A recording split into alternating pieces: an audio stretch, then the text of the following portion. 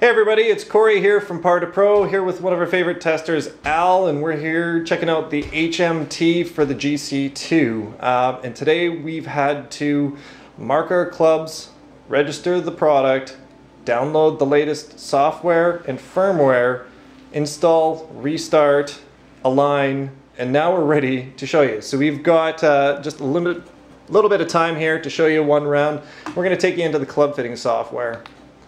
So we're not going to do a quick start, but we are going to go to the Foresight range. Going to pick the right-handed male player, and we're just going with the default options and the game options. So the first thing that comes up is your club selection. You can create a new club, or we've got one here that we've already created called Al for his 5-iron. So we're just going to click on that and go ahead, Al, anytime you're ready.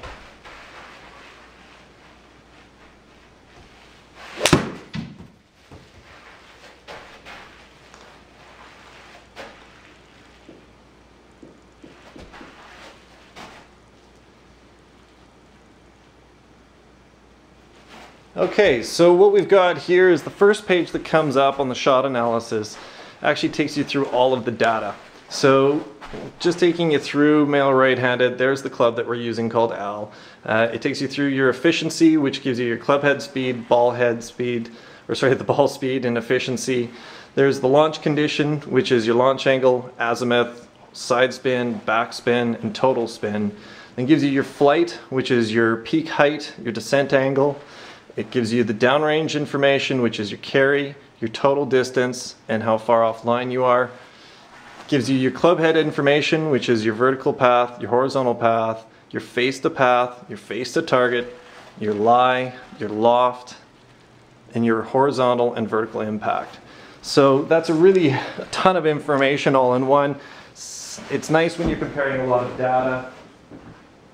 Thanks, Al. And we're going to take you to the club data page, this is a lot nicer because it's really easy to see all of this information. So here's your club head speed, your smash factor. Nice smash factor there, Al. Where your impact location is.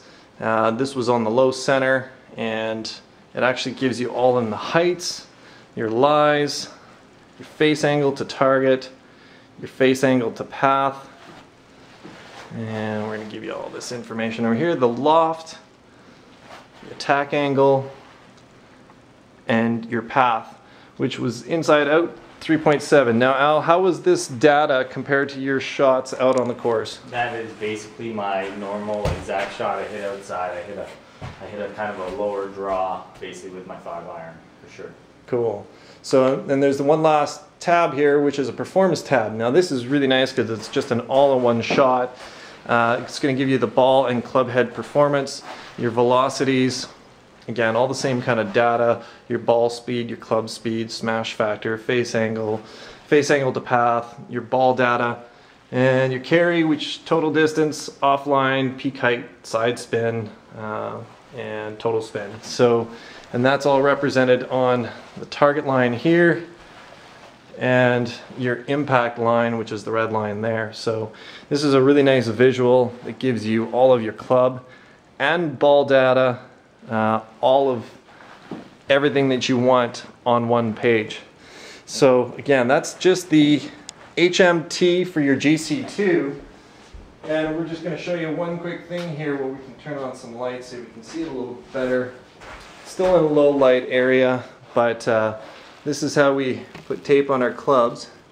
So there's actually 4 stickers on the club, and the unit itself attaches to the HMT, the HMT attaches to the GC unit, and pretty straightforward. So it was overall not too bad, but as far as the setup and as far as the use, the data that you're getting is just a completely and utterly invaluable tool. So we hope to do some more testing with the HMT and put out another video shortly. For more information, you can visit us on www.par2pro.com. Thanks, Al. Thanks.